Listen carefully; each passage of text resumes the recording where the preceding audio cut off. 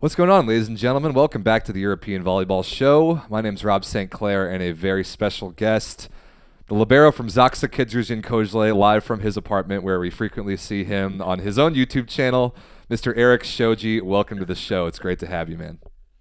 Thank you very much. Nice to see you. Thanks for having me. You are in a very busy time of your volleyball career right now, as really they all are. But you played a match literally last night in the Plus Liga Yeah. finals. Still at least one more match to go, and then Yes. just looming after that is the Champions League Superfinals next Sunday, May 22nd. If you people watching, if you don't already know that the Champions League Superfinals are coming up, you're going to know by the end of this show, especially from Erik's perspective. So. Tell us about the last week or two, like since the Plus Liga finals started. How is your team balancing the preparation for for Poland, knowing that you still have another match in Champions League to prepare for after it's all over? It's probably pretty crazy. Yeah, that's a great question. I mean, for those people who don't know, we're currently in the Polish Plus Liga finals right now. It's a best of five series. We are currently up 2-1, so we played three matches. It's about 3 days in between each match, so we're playing twice a week. And if this goes to five matches, we'll be playing on May 17th, I believe, which is 5 days before the Champions League final. So right now, honestly, we're not even talking about Champions League final. It's all about the Polish final. It's a lot of rest, a lot of recovery, a lot of rehab and treatment, and just trying to be fresh for these matches. And then once this kind of winds down and finishes up, preparation for the final. So we'll see how that goes. Right. And so it was really interesting because I talked to Matej Kaziski on last week's show, who plays for Trentino and will be one of your opponents in the superfinals. Their schedule couldn't be more different. They ended up not making it to the finals in Italy, and they've been off for the last probably 2 weeks. They'll have a huge amount of time to prepare for that one match, whereas you guys will have a week at most. I'm curious, and I asked Matej the same question, but from your side, how do you optimize the schedule of preparing for a match like that, especially when it's just one match? It's not a series, it's one match for the entire championship. Yeah, I mean, I think there's pros and cons to both sides. On one end, Trento has a lot more rest maybe than we have. They probably took 3 or 4 days off, can kind of hit the weight room, get a little bit physically stronger, and prepare for us and go dive all the way in. We don't really have that luxury, but at the same time, we're battling it out every 3 nights, and we're in this competition mode and able to play matches, which definitely can prepare you for that match. So it's definitely like maybe your opinion, whatever you want to think is better. I think it's completely different what we're doing, and I guess we'll see May 22nd what's going to happen. I mean, we might have 3 days to prepare for Trento while they had almost a month. That is a huge difference. And when it comes down to just one match to decide it all, that dynamic is going to be really interesting. So, speaking of one match to decide it all, your team, Zaksa, is the reigning champions of this Champions League tournament. Last year, they went on just a miraculous all-time run to win it all, which you were watching from afar, having been playing in Russia. So, you coming over Yeah. to Zaksa in this off season, what has it had been like for you preparing for this tournament in particular because of where a lot of the guys on your team were last year? They've been through it before. They were in that final, they were in that situation, and then they replaced just a couple pieces in the offseason, yourself included. So what's been your impression of Zaksa's approach to this Champions League? Well, obviously, I don't know exactly what their approach was last year, but I can say that the guys have been great in kind of sharing their experiences and knowing how we need to prepare for these matches. It's not anything different, maybe, than I've experienced before. It's just 100% focus, 100% effort, and just competing as hard as we can. I think I'll say it now. We were in the pool of death in the Oh, Champions League group were you stage. ever? We played Lubic Civitanova, who just won the Italian league last night, and we also played Lokomotiv twice in Siberia, who got second in the Russian league. So we were, very, very happy to get out of that pool. And then we hit the playoffs. We got a little bit, I'll say, lucky to not have to play that quarterfinal match against Dinamo. But it's a lot of preparation with your body, your mind, and diving in to prepare for those matches. And the guys have been great in helping with that. I'm glad you brought up what you guys went through in the group stage, because you're absolutely right. That was the group of death, maybe more so than I've ever seen in Champions League before. Like, there were three teams in that pool who could legitimately win the entire championship. And the way the travel worked out, that you had to end up going to Siberia twice, the fact that you guys made it out of that pool and even have a chance to defend the title was a pretty huge achievement. So tell me about that time, because I remember there was a block where your travel schedule was just ridiculous, between all the Champions League and Poland and all that. How do you manage that? How does your team manage all of that volleyball that you have to play and all of that travel? It's such a grind. How do you keep your top competitive level through all that? Oh, it's honestly a lot about your preparation and then a lot about the rest that you can get at any point in the day. If you're on a flight, if you're in the hotel for 20 minutes, if you're on a bus, it's about that rest, the adjusting to time zones, your preparation, how you eat, how you fuel. It's everything that you might think of. It's true, and it really comes down to that in those matches. Oh, I think you froze. I can still see you and hear you. Oh, yeah. Eric froze just for a second there. Hopefully that comes back in. 1 second. We'll hopefully get that figured out. There we go. You got me My back, bad, Eric? my bad. No Are we problem. back? Yes. Yeah, I'm Yeah. back. Perfect. Yeah, we were just talking about the travel and how we deal with it. It's just a lot of rest and recovery and diving into your opponent so you can feel as prepared as possible, because we were on the road for a long time, traveling to Italy, Slovenia, and Russia, and it was a long streak, I'll be honest, but we made it through, and things have been pretty good since then. So tell me about the feel in your team around defending this championship, because last year, as I'm sure you saw from watching from afar, the run that this Zaksa team went on, beating, I believe, Lube Civitanova, Zenit Kazan, and then Trentino again in that order last year to win. Like, it was just an all-time Champions League run. But then they also had that interesting dynamic of not winning the Plusliga. Like, they won Champions League Yeah. last year and didn't win the Polish domestic title. What sort of inspiration has that given to your team this year, having accomplished one huge thing last year, but not the other one? What's that vibe been like? I don't know if there is a vibe. Not that I could feel anyway. I know that there's been a lot of drive and a lot of focus in these guys to win this final and to really kind of get a sort of revenge on Jastrzębia, who beat them in the Polish league final last season.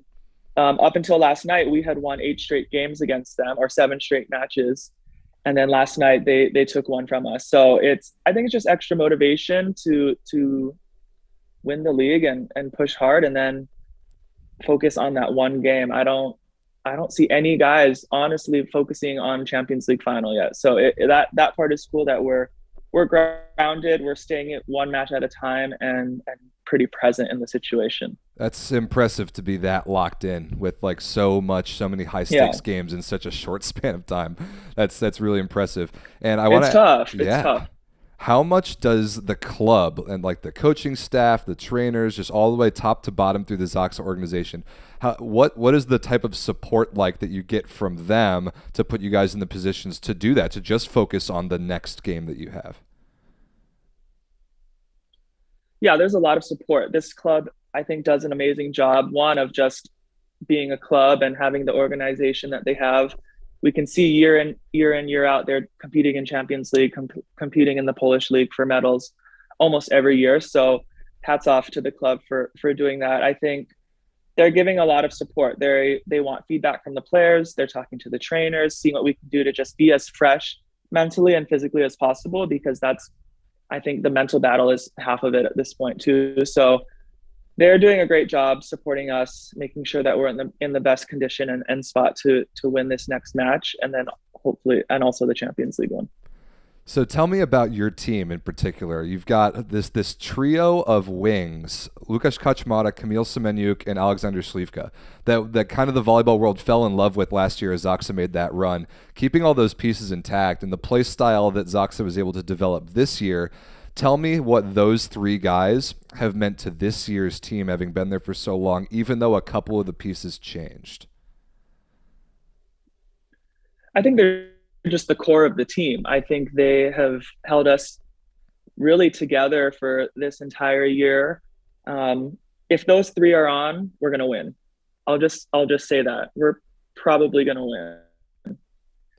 Um, it hasn't happened every single time, but they're just so consistent. They're such great volleyball players.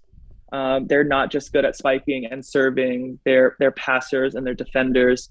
And the volleyball nerd in me is fanboying over them as well, just being able to play with them and seeing the kind of plays that they can make day in and day out. So I'm a fan. I think they're just the core of our team and they're leading us. And, hopefully we can get two more wins to win both titles.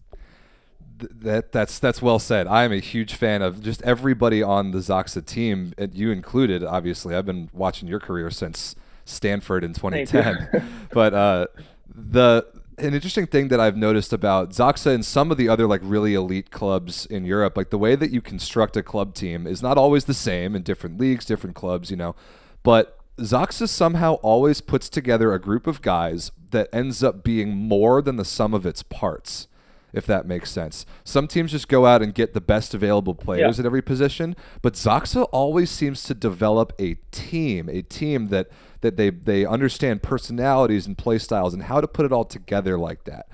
Is that something that you notice and you feel? And how does that, like, how do they go about that? Is that a very intentional thing, or am I just making that up? I think it's pretty intentional. The transfer market is an interesting thing in professional volleyball because there's so much talent out there, but it truly is how you can balance that talent with kind of the team chemistry and how people fit together.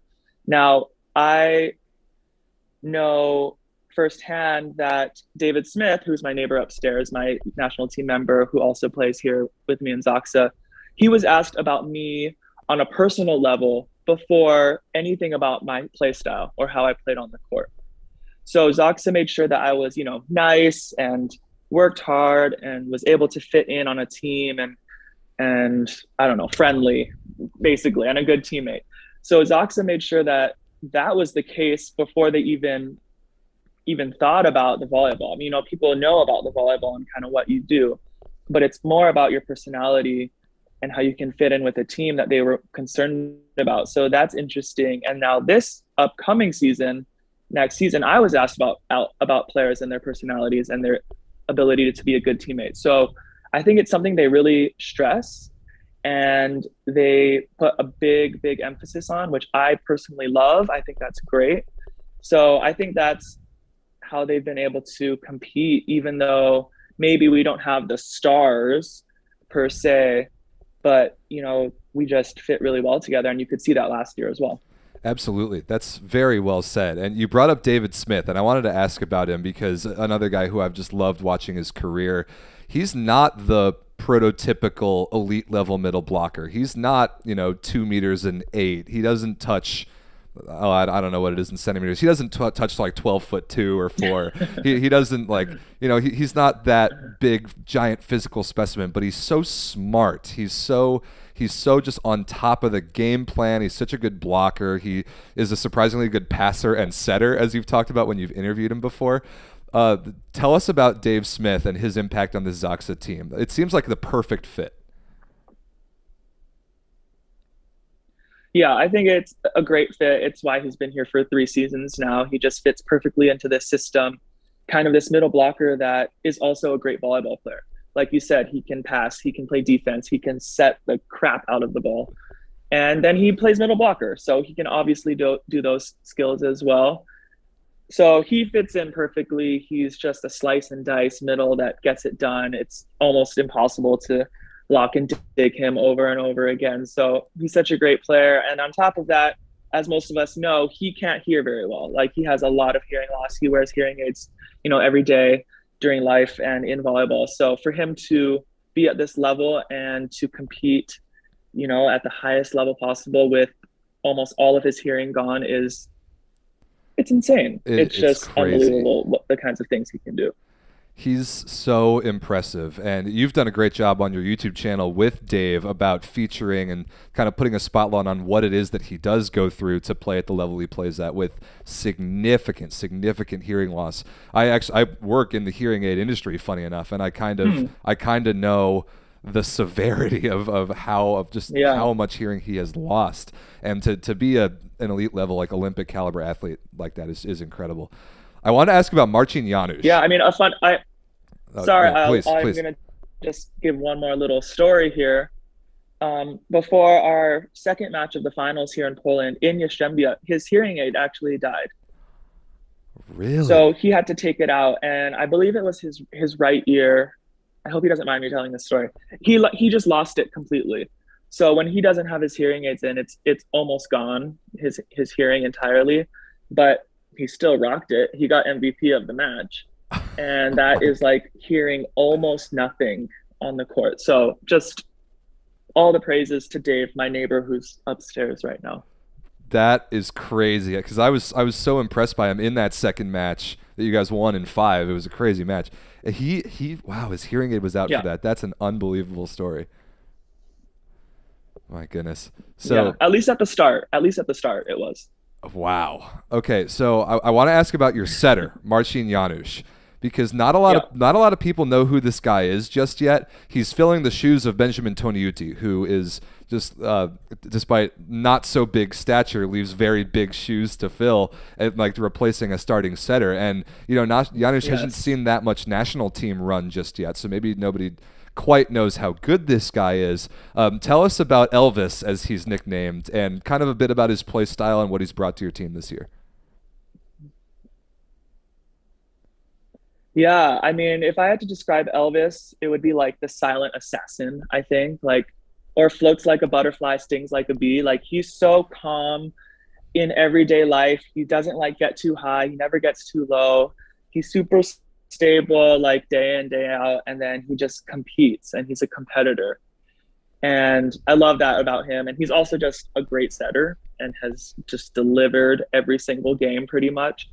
Um, there's a lot of talk in Poland about how we were going to be able to replace some of these Zoxa players from last season, me included. But I think people were more talking about Janusz because he hadn't been on the national team and he has basically no experience on the international stage. So it was a lot about what is Janusz going to do? What is Janusz going to do? What is Janusz going to do? And he has risen to the occasion and maybe even more so. So I'm so happy for him. He's also a great guy. We're really good buddies on this team, and he's just a bomb setter. So that's all I can say. Yeah, I love his game. I love watching him, and I'm excited for really the rest of the world to figure out how good this guy is because he deserves it. They're going to see him in the super finals, and I believe they're going to see him for the Polish national team this summer, which is great news. I wanted to ask about the, Yeah, the match that is the super finals. One match. And it's crazy that that's the case because in Poland you're playing a best of five series. In the other Champions League rounds it was like the home and away two match aggregate thing. For the entire yeah. tournament and your last match of the season to come down to one match, how do you come into that and start at a level that you don't have that much time. You don't have that much time to adjust to a matchup. You don't have that much time to figure out how you're playing that day. It's just one match. How do you handle that, considering that you're so used to playing these series by now at this point in the season? Oof, that's a great question. I think the first thing is understanding your opponent as best as we can, in the couple of days that we're going to be able to prepare for them. And it's not about trying to stop everything from them. I think it's about a couple of assignments that we can all, um, focus on and try to execute in that match. So if it's 1 to 2 things that we can do, the rest is about us and trying to perform what we can do, what we know how to do, how we can perform. And that I feel like that creates a better balance instead of focusing entirely on a Trento team that we don't really know. We know the players, but we don't really know the team yet.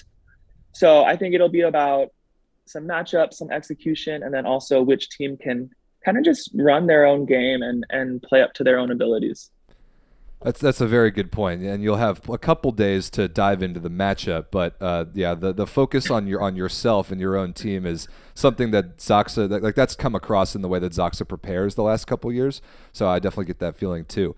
Yeah. Another thing that's different about this Champions League, especially versus last year, is we're going to be in Ljubljana and there's going to be fans there.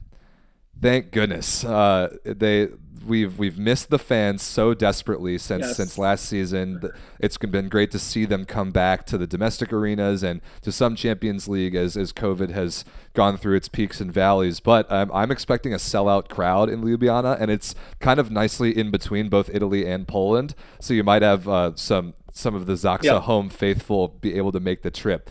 What are you expecting about the crowd for this match? Oh, I'm expecting the best crowd. I mean, it's two of the most passionate volleyball countries in the world. Like you said, kind of placed in between the two countries, along with a Turkish crowd and another Italian crowd from the women's side. So I think it's going to be packed. I've played in that arena. It's a beautiful big arena that is going to be loud, and I think it's going to be a great event with two really good matches. I can't wait for it. I'm so excited there are going to be fans back. And yes, May 22nd, ladies and gentlemen, Yeah. both the women's and the men's finals going down in Ljubljana, Slovenia. If you can be there, get tickets right now. They're still available. You're going to want to make your way to Slovenia to be there for that match, if Yeah. at all possible. Erik, before we get you out of here, thank you so much for your time, by the way, with as busy as you've Yeah, been of course. playing all these matches. Do you have any very early takes on the Trentino team? Now, you haven't done like your team's level of scouting on them yet, but you are a huge volleyball fan, and you know these players well. Matej Kaziski, Alessandro Micheletto, two great Serbian middles. Like they're such a good team. They're so well rounded. Give me your very early take on this Trentino roster.